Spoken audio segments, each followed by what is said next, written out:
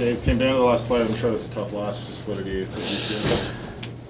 We just got to make sure it doesn't define our year. You know, we have to keep working. We got to just understand that we didn't make enough plays, and they did.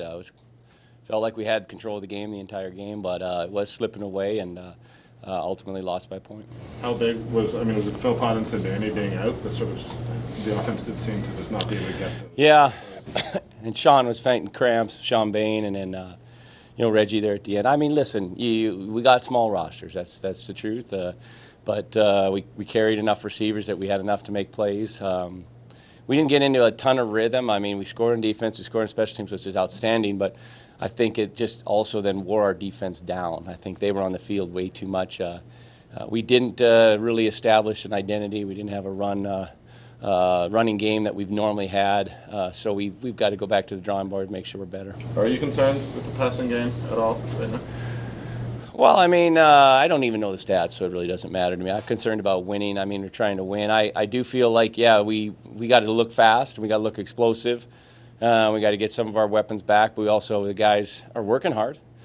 We just got to find ways to get better. Technique, if they're down low on you, you got to create separation with your elbows. And, same thing. We got to be able to go over the top of a defense. And we've tried a couple times and it didn't work. So we had one to Sean, but otherwise it was a pretty game that we just got what was there and moved forward. So we'll look at it and be better. The three-man defensive line really did seem to work in the early going, although the Lions seemed to obviously make adjustments and be able to move the ball. Were you pleased with what sort of? I think Brent had a good plan. I mean, but I think they got a lot of plays. I think they were on the field a lot, and they made some great catches again for him. But he made some good throws. We forced him into some early mistakes. They did recover.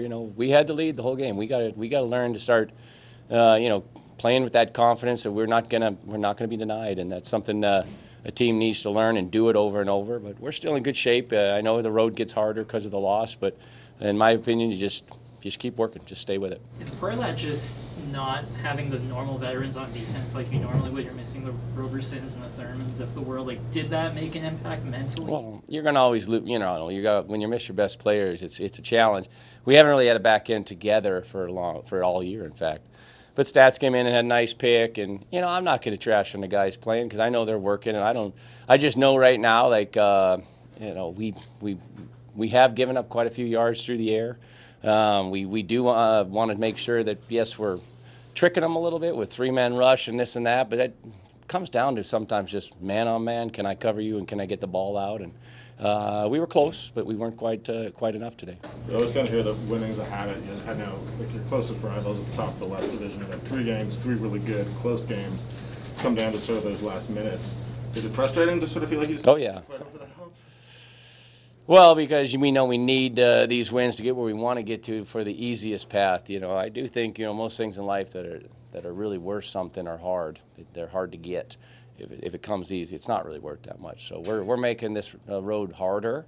But if we can work and we can find our path and we can get to where we want to get to, it'll be sweeter. You've already called on Rene to kick more 50-plus yard field goals this season than he has in his career so far in any one season. Given that, the decision not to kick what probably would have been a 55-yarder at the end of the game there? Yeah, I didn't. I was good with it. I get nervous anything 50-plus, especially with the returner back there. I mean, I didn't really think about it at that time. I mean, we had in our mind around 51, 52 maxed out. He did hit one because the wind kind of switched. I just felt like we had a good plan. We actually decided to try to what we call basically kick it to the pylon, and if it gets a single, they got an easier field goal chance. But I thought it was a good play. We just, we didn't get them stopped.